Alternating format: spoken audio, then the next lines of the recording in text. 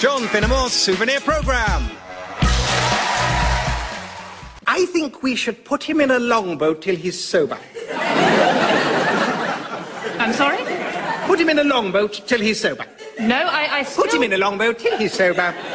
Early in the morning.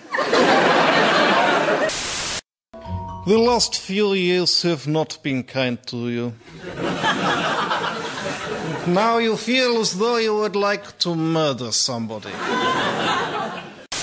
I do not agree with you when you said that I would not defend to the death your right to say something I did not agree with. But I will defend to the death your right to say it. So, although it is evident we are men of widely differing tastes and habits, circumstances ordain that we must share these chambers. Let us at least do so in civil fashion. Hello, I'm the Emperor. Just so you know, I'm wearing a thong, then Y fronts with the Y sewn up, then briefs, then boxers, then long johns, then trousers, then a kilt, then a robe. And of course I'm in this box, so I see. Thank you for your letter of 20th of November 1919. I've seen bicycles with their wheels stuck in the tram tracks. Pushchairs with their wheels stuck in the tram tracks. Mobility scooters with their wheels stuck in the tram tracks. It happens a lot, is what I'm saying. Good evening. My name is Roger Wattis, and I am a member of Britain's silent majority.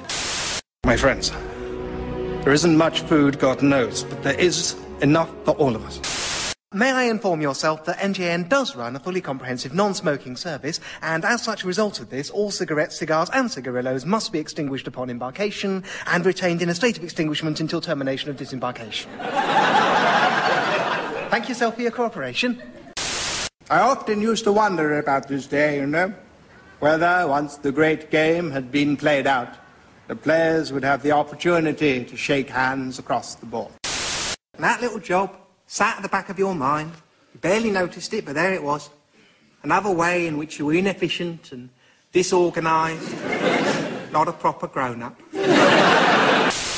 You've selected the audio tour for 5-year-olds. To begin, enter the large vaulted gallery across the hall. It contains arguably one of the most fascinating exhibits in the whole museum. I say, you there. Yes, mate. You're looking rather down in the dumps. Has your disability living allowance been cut? Yes, mate. Well, never mind. Just you try a bottle of this delicious British cider. I know all about you. Your signature monogrammed winks, your unorthodox left-handed spin, your troubles with your wife. Men, don't try to be clever. The men in these stories were hapless idiots, but so are you. We was always lumped together, me and him, when we was little. Not because we was friends, see, but because we were ugly. Dear Mr. Prescott, I am pleased to inform you that the Workers' Accident Insurance Institute has agreed to pay your claim in full. So, you're the little lady who reckons women can drive trams. Well, you're absolutely right. 45% of our drivers are women. Welcome aboard. I admit a certain amount of bonking did go on. You must remember, my dear, that's just what one did in those days.